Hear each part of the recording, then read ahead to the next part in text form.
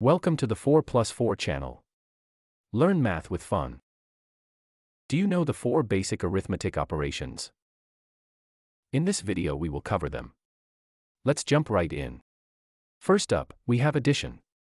It's all about combining numbers to find the total. Picture this.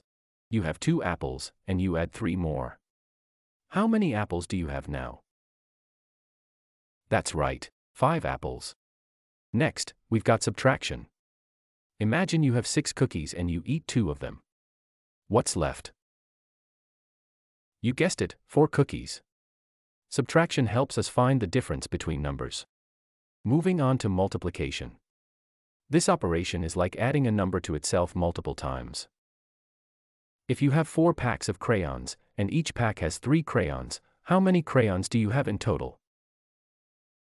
Yep, 12 crayons. Last but not least, we've got division. It's like sharing things equally.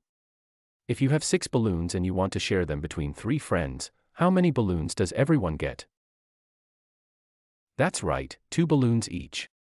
To sum it all up, we've explored 4 basic arithmetic operations: addition for combining, subtraction for taking away, multiplication for quick adding, and division for sharing equally.